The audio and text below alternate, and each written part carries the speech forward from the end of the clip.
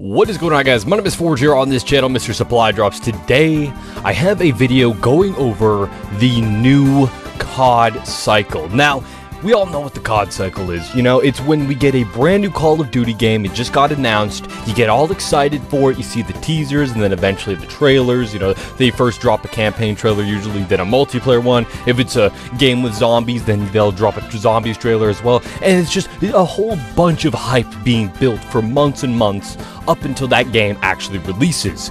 Then it's amazing on launch. Well, maybe not amazing, but it's a good game, even if it is a terrible game. Oh my god! Wow! You're still having a lot of fun with it, because at the end of the day, it still kind of feels like Call of Duty, no matter how bad it is. At least it has a tiny bit of that Call of Duty formula, right? So you're playing it, you're enjoying it, then I mean, it depends. It depends on the game, of course it does. But, you know, then a couple, like, let's say a month, maybe 2, maybe 3. Hell, it could be 6 months. Maybe the game is actually not that bad. And it just, that's how it is, right? And then eventually, though, that wears off. That feeling dies down. You start hating the game, thinking it's the worst game ever, thinking it is the absolute thing that just should not exist in reality.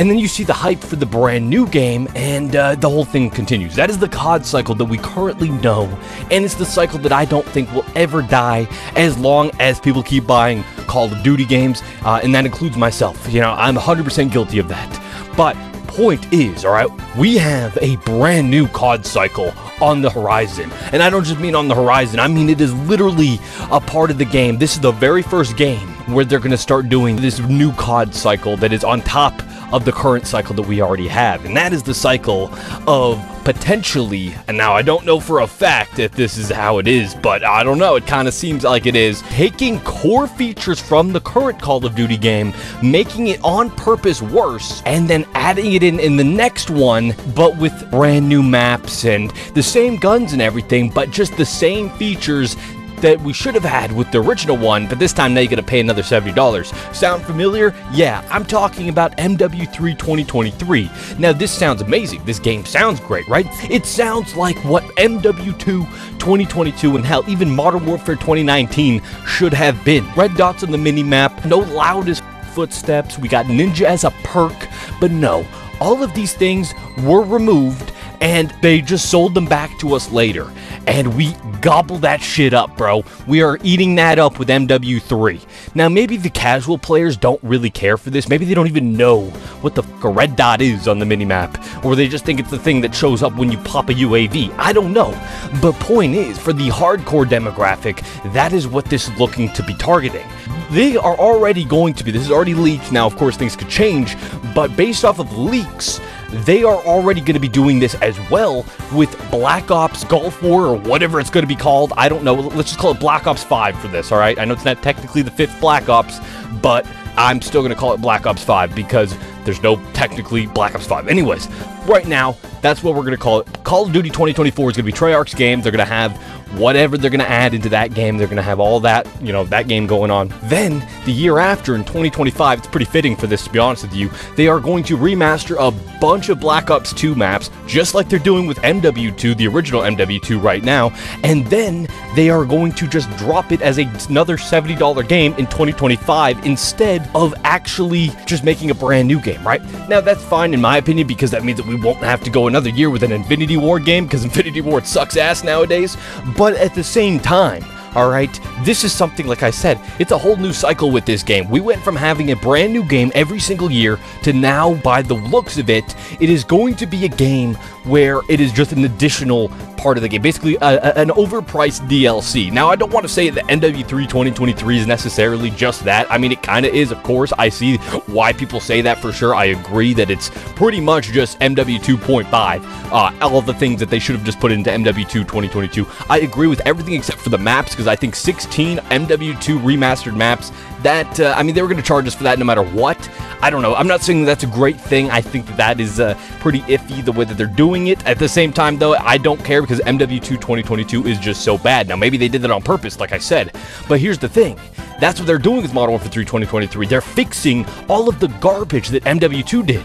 But for a Treyarch game, they usually don't do stupid shit like that. Even Cold War, in this Warzone era of Call of Duty games, they still had red dots on the minimap. It still felt like a Call of Duty game. It was still fast-paced. We didn't have safe space multiplayer maps and stuff like that. Like, it wasn't a perfect game by any means, but it still at least had that arcadey Call of Duty feeling that we know and love for the most part, right? So does that mean that the next Treyarch game, they're gonna purposely do shit like this so that they can sell it later on? I mean, they gotta do something extra. They can't just make a new campaign, multiplayer maps. Maybe they could do zombie maps remastered as well, and maybe that's what the additional thing will be. But what are they gonna do for the multiplayer? Is it gonna be identical to Black Ops Gulf War or Black Ops 5 or whatever it is gonna be? That's not gonna sell very well compared to if it was considered this brand new second game from, well, I guess it would be by Sledgehammer. That's probably who's gonna be working on it or whatever. They're gonna have their name on it. That's gonna be really weird. Having a Black Ops game with Sledgehammer Games slapped on the cover. I mean, I guess they have worked on Cold War and stuff like as an additional developer, but as a main developer, I don't know. Anyways, though, this is the brand new cycle. Is this going to continue for years and years? I guess it probably will, because I almost guarantee you the idea of making a brand new game from scratch, well, it's never completely from scratch, it's just how it is. They always build off the previous one, but it's still a lot less work to make all these maps, make a new campaign like they were going to do anyways. A zombies DLC in this case, a zombies mode, not DLC, whatever. A zombies mode for Modern Warfare that is going to be on the Warzone map, so I highly doubt it'll be that great. Let's be completely real here. It's not like previous Call of Duty games where they actually have to build and develop zombie maps, you know, for that game mode specifically. No, it's going to be on the Warzone map. It's already going to exist. It's just reused assets that are stripped and shared between different modes. It's going to probably be, it's just, on one hand, I really like this idea because it will give us technically, not really, but kinda, a second year of a Treyarch game, right? And we'll get Black Ops 2 maps, and that sounds amazing, and they'll probably do zombie maps, because of course, that's how it will be, and that would be really awesome to see. That's probably when we'll see Transit remastered for real, and hopefully they actually fix that damn map within that remaster and they don't just copy paste it and just that's it into the new engine. But anyways, point is, the end of the day though, I don't even know where I'm going with this anymore. This is the new COD cycle though. Just be aware of it, that I'm pretty sure this is where it's going from now on. I'm not sure if Sledgehammer will actually have their own game anymore from this point forward. They may just be people who they make their own game technically, but it's just building off of the previous game that they just did. Like Modern Warfare 3 is just a build off of Modern Warfare 2, but it's kind of crazy because this game, now, I don't know, maybe this is just Infinity Ward is just that incompetent as developers, as game designers, which is crazy to me. Please do not make any Call of Duty games anymore. Whoever designed Modern Warfare 2019 in terms of the gameplay, I'm not talking about the animations, I'm not talking about the gunplay, all that felt good. It was very next gen at the time, right? It felt good in that sense. That's why people like that game a lot. But the gameplay itself, unless you sat in Shipment or Shoot House, was slow, garbage, campy gameplay, and nobody wants to play that except for trash cans who go 3 and 15 every game. And those 3 kills, because they're still new to the game, that just feels amazing to them. Every time they get that one kill, it just feels great, man. It just feels like me when I was 9 years old and I took out a helicopter with an RPG in Black Ops 1 and I thought I was just some fucking amazing player, but in reality, I was not.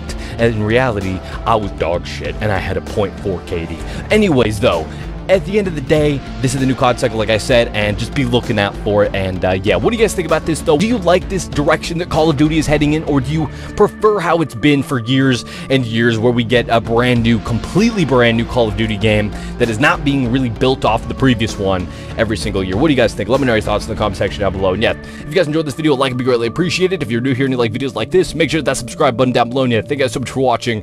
Have a great day.